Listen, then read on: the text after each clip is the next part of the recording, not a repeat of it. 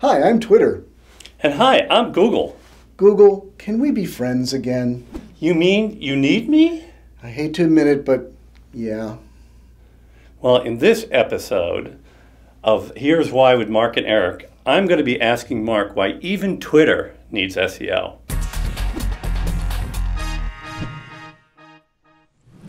So Mark, Twitter and Google have a rocky past? You could say that. Actually, they used to be friends. Well, insofar as Google had a contract with Twitter that gave Google access to what was called the Twitter fire hose.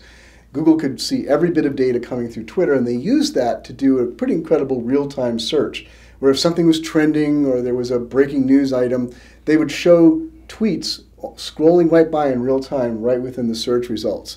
In June of 2011, they broke that agreement, and it hasn't been such a good connection ever since.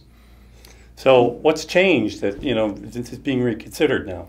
Well, recently, Trevor O'Brien, who is the Director of Product Management for Twitter, revealed in a speech that he gave that Twitter has, for a while now, for a number of months, set up a number, actually 50,000 different landing pages based on trending tweets. Some of them rotate, some of them are constant, and these are designed to show up in Google search. They're particularly optimized for search, so that when people search for something they've heard, they see a hashtag on the television screen, or they just heard something trending, they search for it now. These landing pages are doing very well. They're coming up high in the rankings. So this means that people who wouldn't have seen these tweets otherwise are beginning to see them.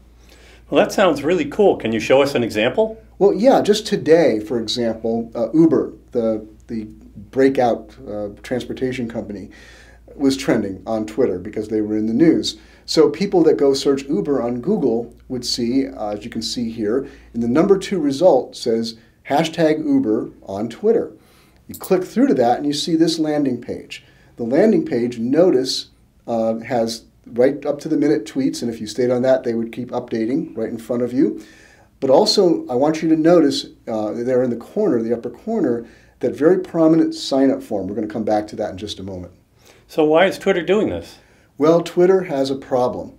Twitter is not getting new users at the extent that it needs them. It's not growing fast enough, especially now that it's a publicly traded company.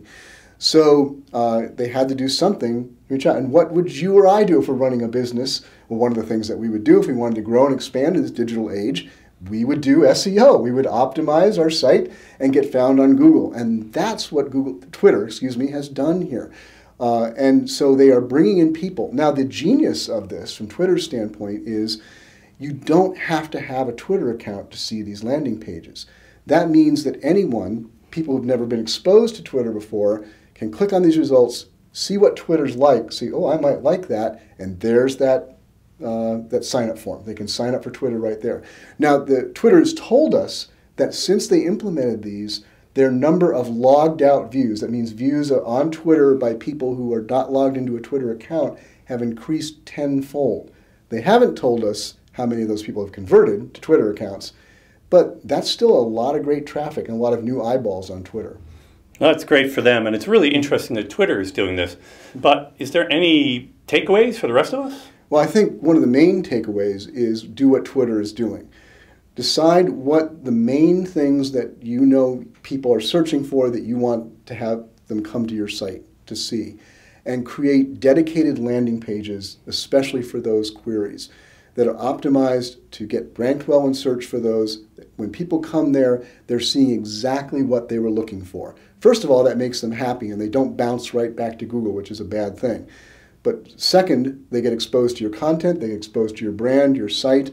And the final takeaway from that, of course, like Twitter, have a great call to action. Have some place where if people like what they see, they can do something to get more of it. So that's great information, Mark. And we did reference one of Mark's articles during this episode. You can see that link here below. And thanks for watching this episode of Here's Why with Mark and Eric.